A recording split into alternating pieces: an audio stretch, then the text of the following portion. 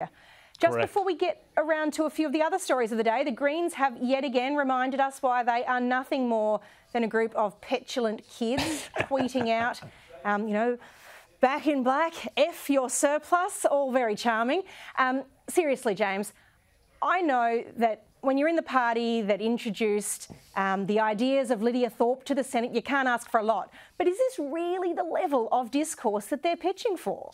Well, it's pretty funny, Amanda. I mean, it suggests to me that, Labour's got itself a real problem with its junior coalition, and they aren't a coalition. Let's be real honest about that. Partner in the Greens. But also, I think, from the Greens, it felt a bit of a cry for help. It almost felt like, Lidia, come take us back. We miss you. We can be just as profane and stupid and offensive as you. Let's get back together.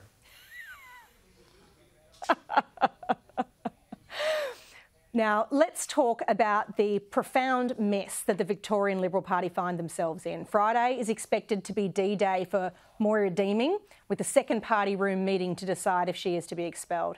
But a group of Deeming supporters are pushing for a delay, as Deeming's still waiting for an explanation about her conduct that justifies her being expelled. Now, James, what is going on here? This is just the perpetual free kick for Dan Andrews, as they continually re-punish a woman for the actions of unknown, uninvited, unconnected men. Well, and indeed, Amanda, they're punishing a woman for standing up for women. That's what this is all about. And let's not forget that that's the fundamental issue here. But what's happening with the Victorian Libs is so curious. It's so bizarre. As you say, it's a free kick for Dan Andrews. But it feels to me like they are in this mode where they're stuck thinking that Twitter is real life, taking advice from all these lefties on Twitter who don't, have the Liberal Party's best interest at heart at all. They went to the last election with every moderate, woke policy you could imagine, treaty, climate, all of this stuff. And did it get them over the line? No, just maybe, guys. Even in Victoria, people are looking for an alternative. I know it's crazy, Amanda, but, there you have it. Hot tip, don't take advice from people who will never vote for you. Bingo. Some very worrying signs out of the construction industry. $2.2 billion worth of builders have collapsed since 2021. Construction failures have reached a 9-year high.